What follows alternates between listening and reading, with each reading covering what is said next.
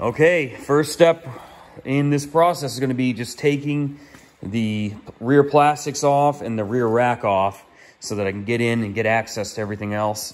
I'm going to leave the tires and everything on while I do this. So what I've got is I've got a 3/8 drive ratchet with a 12mm socket, and we're going to go underneath here first, and I'm going to disconnect the braces that go to the rack, and then I'm going to go around and start taking off all these, which are 10mm, and we're going to get this fender off, then we'll go to the other side.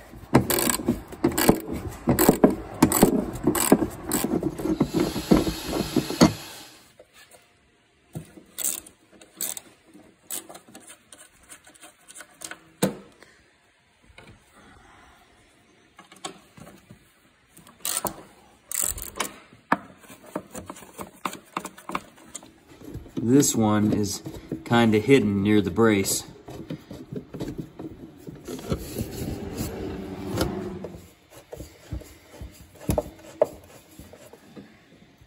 Okay, this is back by the bumper, and the fender is kind of pinched as it goes in between this bumper bracket and the frame of the ATC. At the rear part of the fender, you can see that there's a hole, and part of the frame has a round piece on it that the fender comes over. So what I did, take a little pry bar in there, and you can get the clearance to then pull. See how I'm creating clearance? You can get in there and move enough clearance that you can get the fender off without removing the rack. Now that this is moved away a little bit, I'm going to take this last bolt out that supports the fender.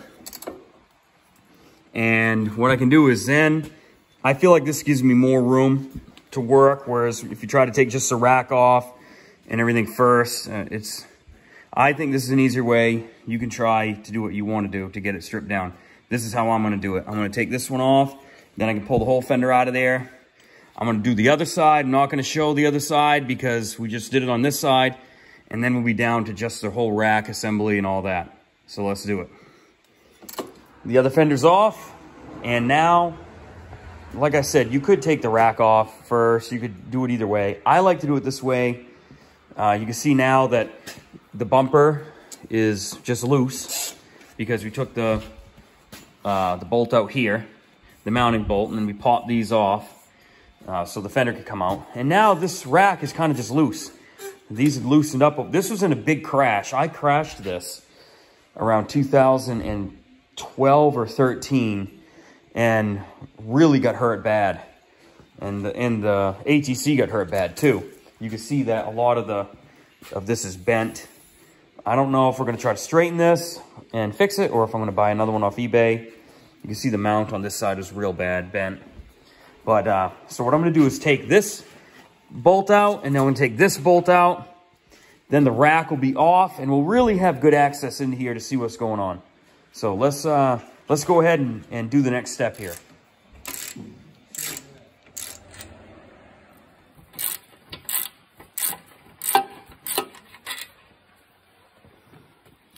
And here we go.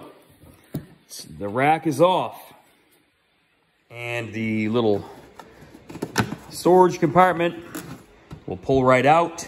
I already disconnected the brake light. So here we go. My plan moving forward is to leave this as a rolling chassis as long as I possibly can. That way, while I'm working on it in here, after I'm done work for the day in my shop and whatnot, is I can move it around, I can get at it, all that. So what we're going to do is I'm going to remove the chain and leave the whole rear axle in there. We're going to remove the chain tonight, and then I'm going to continue part one of this series in taking the engine out. So first we're going to remove the engine tonight. We're going to take the carburetor off.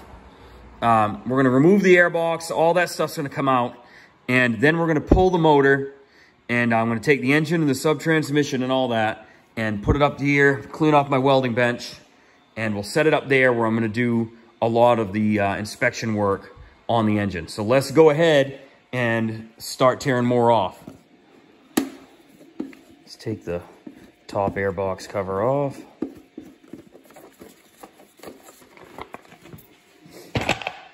Pull the old air filter out.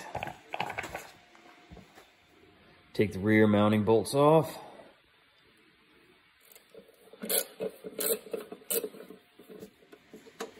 And you might find it easier on this side to use a 1/4" drive if the exhaust is still on.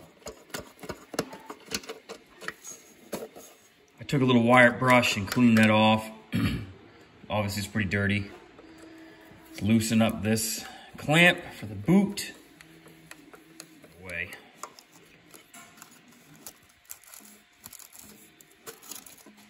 Okay. Now reaching on the left-hand side, I can disconnect the boot from the airbox. And now I can loosen the boot at the carburetor up in here. You can watch my other videos on how to install the carburetor. And, you know, it's just the opposite of doing it this way. And I'm going to be getting at these two at the carburetor end. Take those off. Broke it loose. And now I'm back on the other side by the boot. You can look up under here. It's hard to see, but it's right up in there. I'm gonna put the 10mm socket on and break that one loose. Now I can put the phone down and get it by hand. Okay, should be able to maneuver this out of here now.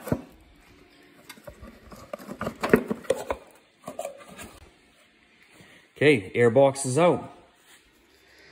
Now, while we're here, I just want to mention something that's kind of cool if you've never thought about it, but where does the fresh air come from that goes to the airbox? Now, I pulled the rubber boot off of there. Remember, we just disconnected that from the side of the airbox.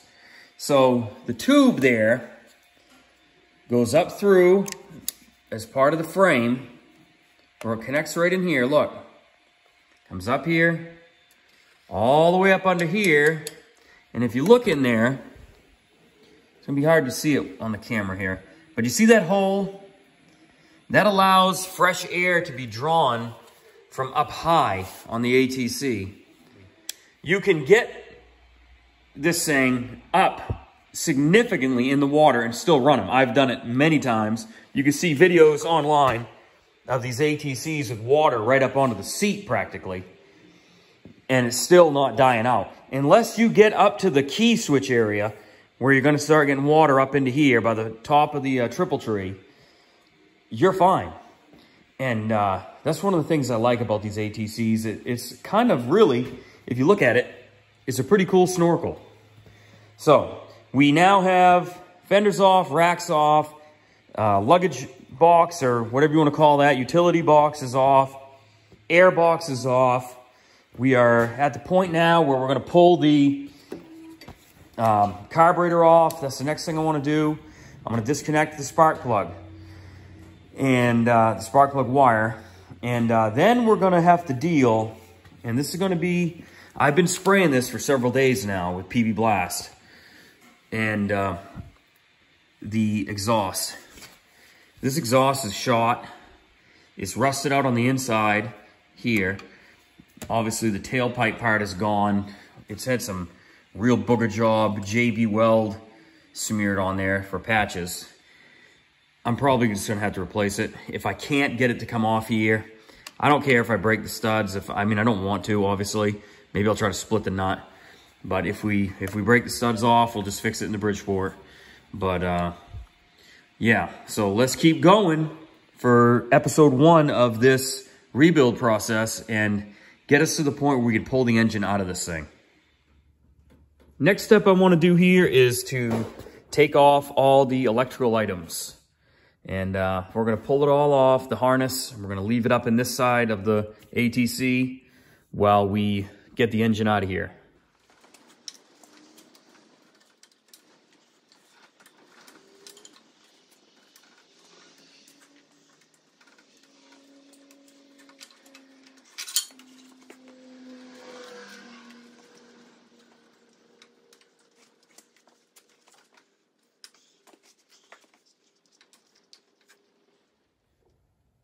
Now we're going to disconnect the terminal from the starter.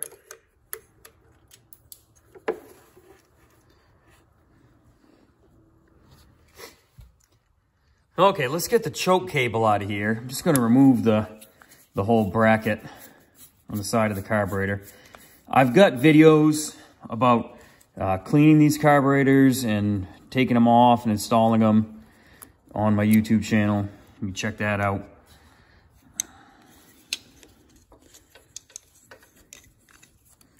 Nope. And that spring goes on a certain way. We'll have to remember that when we put it back together. Luckily, I can watch my own videos if I have to. So now we'll take the throttle off the top of the carburetor. Let's get that right out of the way. Hooking everything to the front. Remember, we're gonna start with the rear section. We're gonna pull the engine out. We're gonna do some work to that. Then we're gonna do the rear axle, hook up the rear brakes, all that, put the plastics back on, and then we're gonna do the front. So that's the order of operations. So let's get the carburetor off now completely, which should be pretty easy because we got all kinds of room now without the airbox and everything. And the other one.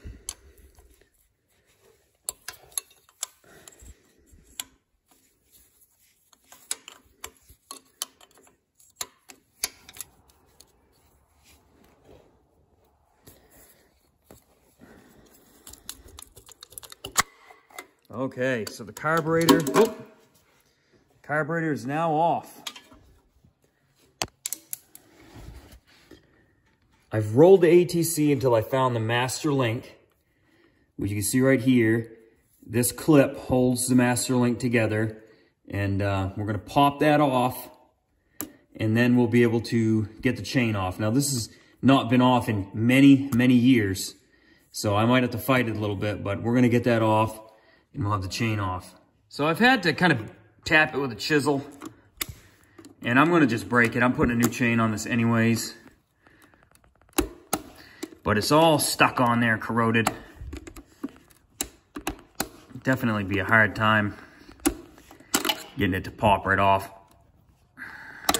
Okay, so what I've done is I just took a chisel and just tapped it a little bit. It's on there pretty corroded and stuff. I'm not gonna reuse this. I'm gonna put a new chain on, but we got the clip off.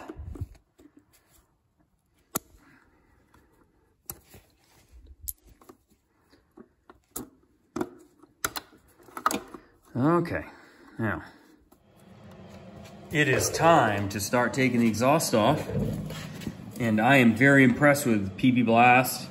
I've always been a fan of the PB Blaster, and I soaked the nuts on this for 3 or 4 days, just spraying it every morning when I came out to my shop, and I just broke it free with a ratchet, and now I'm just using these ratcheting wrenches, but they're coming right off. And I really thought I was gonna have to end up splitting the nut or something. Now it is pulling the stud out, which is not a big deal. As long as the stud doesn't break, it'll go right back in there. And when it's off, I'll be able to free the nut up off the stud.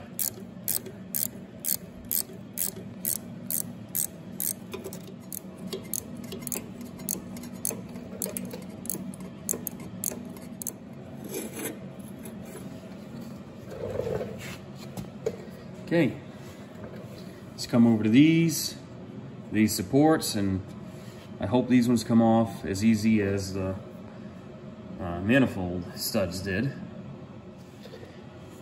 Okay, I noticed, remember where I said this had a really crappy patch job? Well, yeah, anyways, I started wiggling this when I came over to look at these, and I found out I'm probably gonna be able to just pull this right out. Yeah, look at that. Okay, well, the good news is this part might be salvageable. Let me set this aside. And you can see here how this was all just gone. Hopefully, I can find a muffler on eBay that's still good, and maybe even use the front pipe. We might be able to get this thing patched together without a whole lot of money, because I know these go for a lot of money on eBay. Kind of ridiculous, really. And we got a 12mm socket.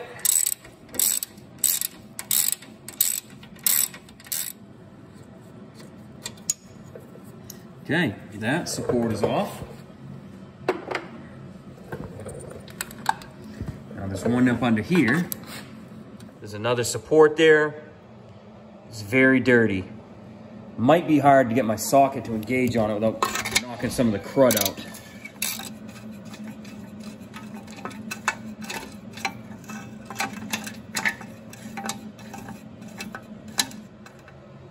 So with the top one off, there is another one underneath here. I'm gonna reach under there, remove this one. And then we should have the muffler right off. Okay, muffler's coming out. And this muffler is, I believe, pretty much beyond repair. It's all, I don't know, we'll see for availability what we're gonna be able to do. I'm not sure yet. We are now getting to the final stage of pulling this engine and sub-transmission out of the frame. So we've gone through a lot in this video. I'm gonna end this video as soon as the engine is out. Then we're gonna start part 2 of the series of removing the head. We're gonna take the cylinder off. I'm gonna bore this and hone it.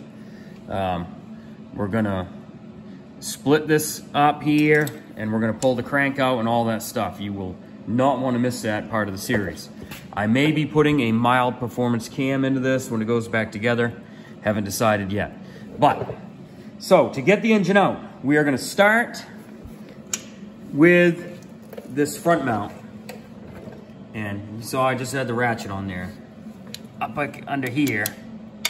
We're gonna take those out. We're gonna take this bar in the back out. Unhook this. And then we're gonna see what else we got holding us in here. There's some on the bottom. We'll go around to all of them. I'll make sure you see where they are. So we got the 13mm socket on. We're gonna start with these ones.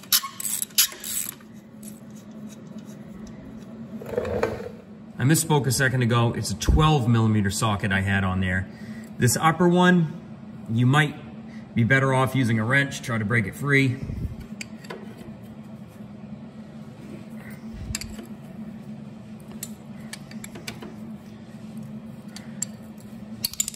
All right, it's coming good now. See if I can switch over to a ratcheting one, and I just barely can fit this in there. Depending on what ratcheting wrench you have, you might not be able to fit it up in there good. Okay, so now what it's doing is it's just spinning because the whole bolt is spinning. So I'm gonna have to hold it from the other side and then remove it. With that one out, I pulled that one completely out. The bolt is on the floor here. This one, I'm gonna leave it kind of sitting there for now.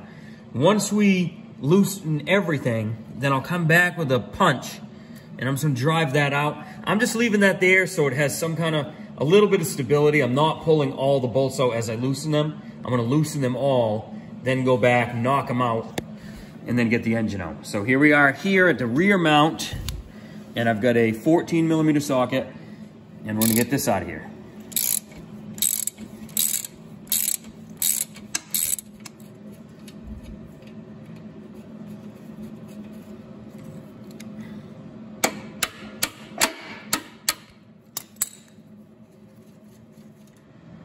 Behind the shifter here, look in, you got a bolt that runs through there. Again, 14mm, we're gonna take this one off.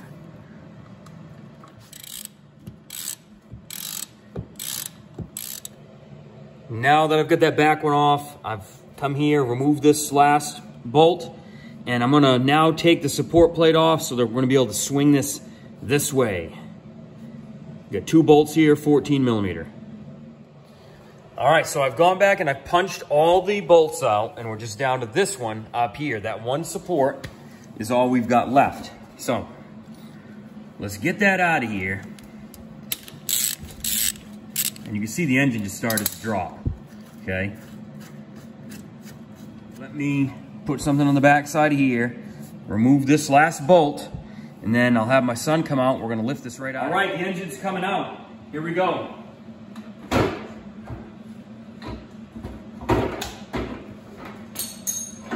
All right.